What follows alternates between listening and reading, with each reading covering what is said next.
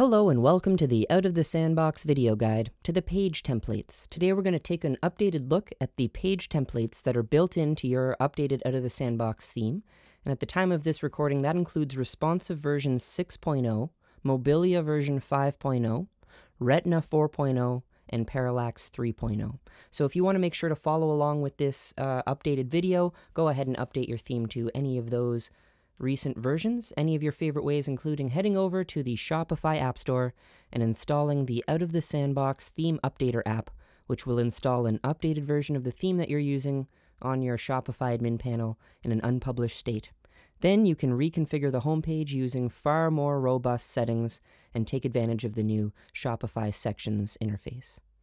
But we're not talking about the homepage today, we're talking about the page templates. Let's take a look at what we're working with on the Shopify admin panel. Here I am on my admin panel of a demo shop. I just want to show you that when we go to Online Store and into Pages, this is where you add pages to the Shopify platform. If you were looking for detailed instructions on how to do something like that, go ahead and check out the Shopify documentation for instructions on how to add a page. But this video is going to address the page templates that are specific to the Out of the Sandbox themes. So here I have some pages. I'm just going to open up this demo page here to show you that I have created a new page. I've added a title, and then I've simply added 2 paragraphs of placeholder text, and I've added this image here, which has some dimensions within it. And the important part for this video is taking a look at this selector down here, which is where you select the template for the page. And as I expand it here, you see that this theme has a number of special templates. The templates that you see available here correspond with the templates that are available in the theme that you have published on your Shopify admin panel. So if you don't see these page templates, it could be that you're working on your theme in an unpublished state and you'll need to publish the theme before having access to all of the templates. And your Out of the Sandbox theme will have the same templates. It may not have page.banner and it may not have page.no title.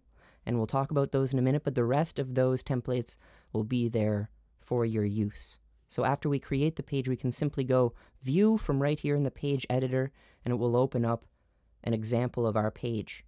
So here it is opening up within a Parallax theme. The 2 paragraphs display as expected. The title of the page is appearing in the style associated with this theme, and then the image is appearing below the text. So there's actually no additional settings associated with this demo page. But let me show you a type of page with a special template that does have extra settings that you might consider maybe a little bit hidden. And I'm going to show you that using this Contact Us page. Here I have created a page. I've titled it Contact Us, and I've added the address of my fake location. Of course, very important, set the template to page.contact so that I'm using the features of the contact page. So I can go ahead and view this page to see an example of it. And here it is loading up. We have our title appearing along with our address and a contact form. This contact form will appear on the page by default. Whenever a user submits this form, the message is sent to the email address set up for your Shopify account in the general settings of your admin panel. But below that, we see we have a map, and the map looks to be unconfigured. It is not corresponding with our address, even though that's not a real address. But this leads me to believe that there are additional settings associated with this page that we haven't taken a look at yet. Well, there are steps involved in accessing those settings, and I'm going to show them to you now. So we have created the page. It's also important that we create a way to navigate to the page, because we're going to need to navigate to this page from within the Customize Theme interface. So in Navigation, here I have a main menu with a drop-down that gives me access to that contact page. So I've created a menu that gives me access to some of the pages I'm going to be demoing for you today. You're going to need to do the same thing to access the settings associated with some of these templates. You'll need to create the page, set the template, and then come on into navigation to create a way to navigate to the page. So then, when we go to Themes, Customize Theme, Here I am in the new Sections settings interface, where I have a preview window on the right, and I have the settings on the left, separated into the Sections and General settings. But these Sections settings are currently associated with the home page, which is what is being displayed in this preview window.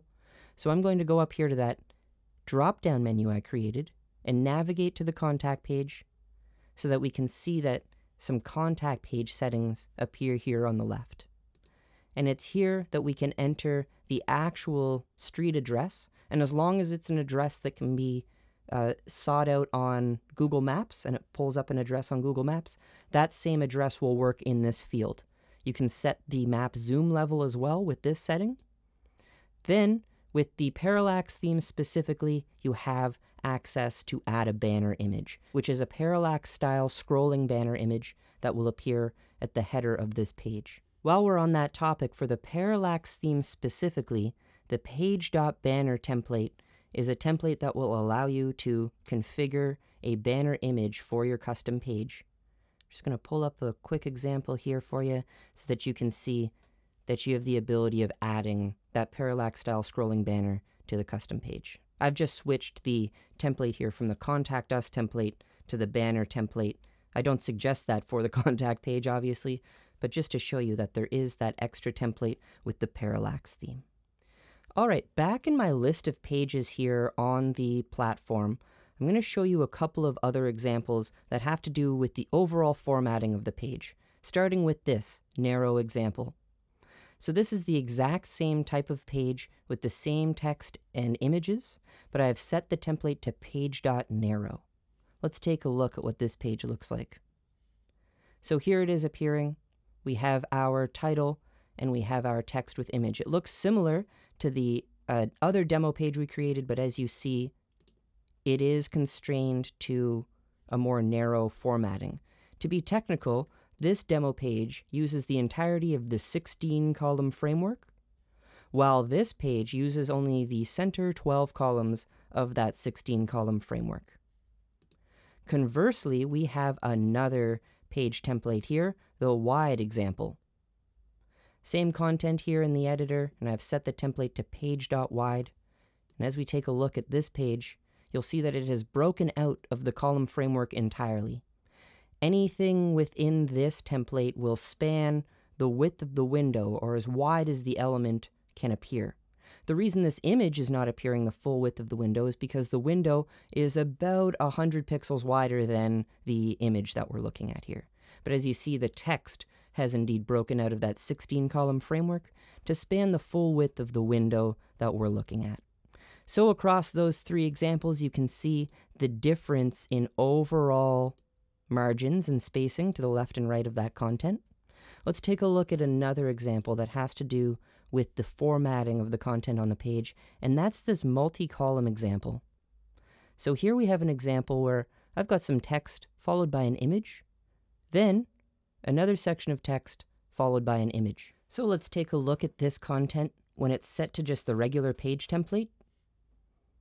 So this is what it looks like.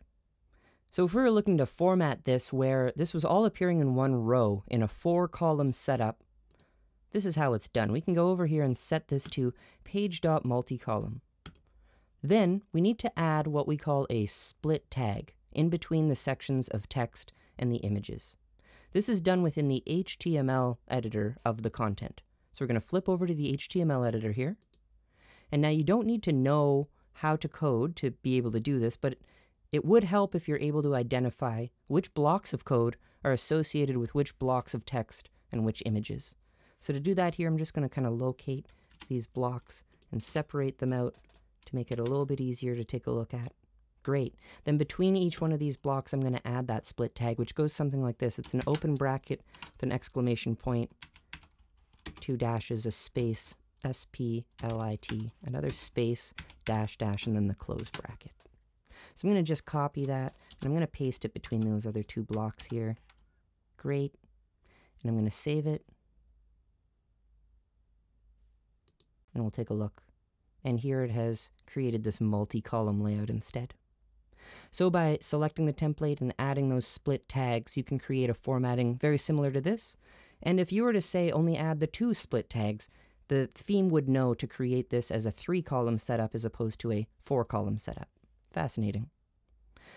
With those last 4 templates that I have showed to you, the page template, page.wide, page.narrow, and page.multi-column, there are no additional settings associated with these pages.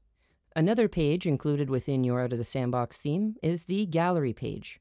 Gallery page is fairly easy to make by just using this insert image icon here to add images to the editor. This is what it looks like in HTML, which is just simply a listing of images.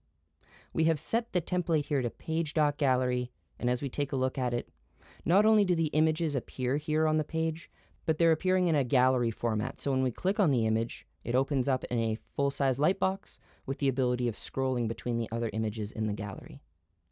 So really easy to set up a gallery page. Simply add the images to the page and then change the template to page.gallery. You can include text within this page as well to appear above the gallery images by adding a split tag below the image code and then adding a paragraph of text below that.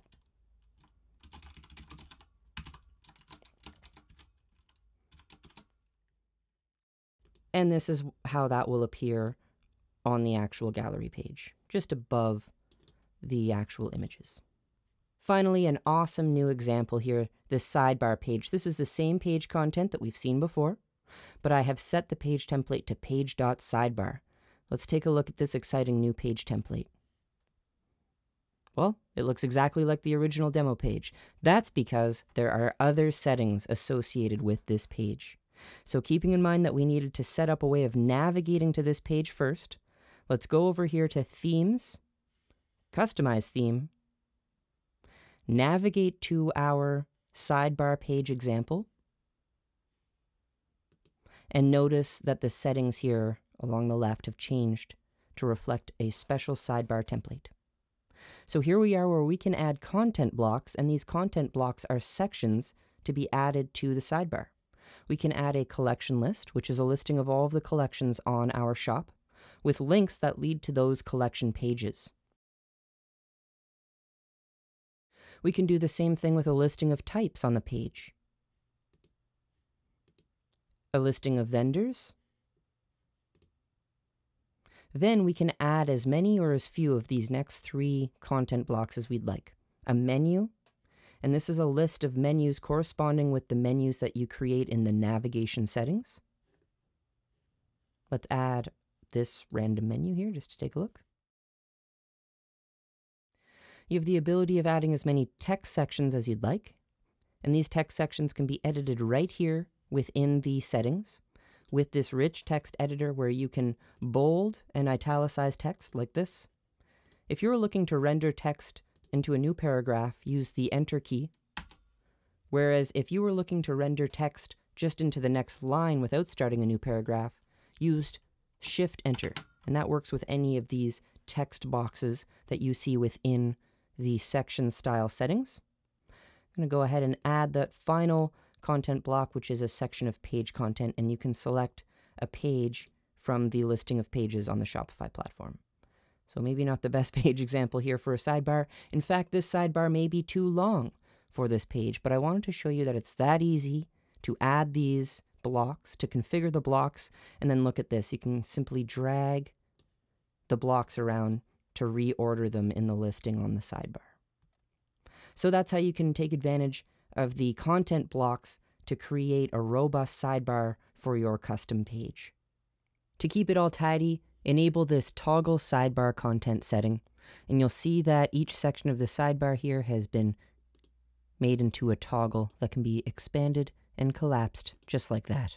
As always, if you hit any snags or you had any questions, head on over to support.outofthesandbox.com, where you can search for your question and find a plethora of resources to help you out.